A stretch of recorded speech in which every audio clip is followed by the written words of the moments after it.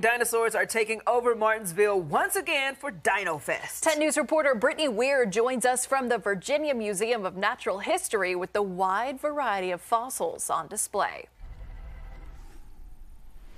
So we've taken you a little bit further back here into the museum at the Virginia Museum of Natural History here in Martinsville for their Dino Fest, which opens up this morning. So I'm joined here again with Zach to tell us more about it. And so we've got this giant guy right here behind us, this giant stegosaurus. So what's unique about him?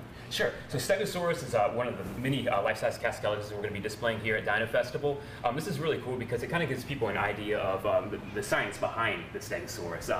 You know, it's iconic for its plates on its back, but the question is, why does it have plates on its back? So there's a lot of different theories of why that might be, and including temperature regulation, and keeping the dinosaur's body temperature regulated. We could all use that right now, I think. Yeah, it's exactly. A little hot. Good timing for that, right? Yeah. Yeah. So that's one of the great things about the Dino Festival is that it kind of brings both science and entertainment together. It kind of collides here in the museum.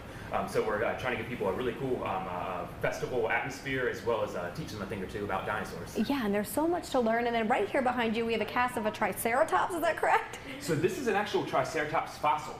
So what you're seeing in here is this is the actual plaster jacket that we wrap around the fossils when they're found in the field. This helps stabilize the fossils when they're transported from the field, the excavation site. I believe in this case it was from Barfield County, Montana, back to the museum.